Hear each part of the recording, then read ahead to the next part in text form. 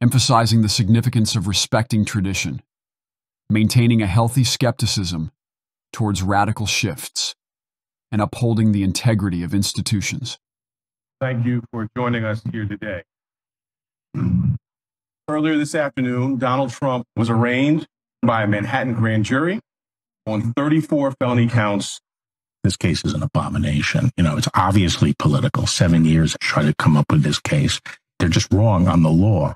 The only crime that Donald Trump is being prosecuted for is the crime of running for president. Political persecution at the highest level. They've quite frankly given up on trying to beat him at the polls. Either going to steal it or stop it by law firm. A Democrat prosecutor elected on a Get Trump platform. What's going on here is a disgusting disgrace.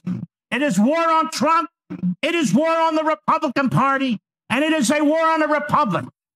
This case is the weakest case I've seen in 60 years of teaching, practicing, and writing about criminal law. And I doubt the New York indictment would have been brought against a defendant whose name was not Donald Trump. This judge, you don't need a prosecutor if you have a judge like this. This judge is not on the level. It's a terrible case, but the judge has been pretty much a rubber stamp on everything that Bragg has wanted to do. They're perverting the system of justice.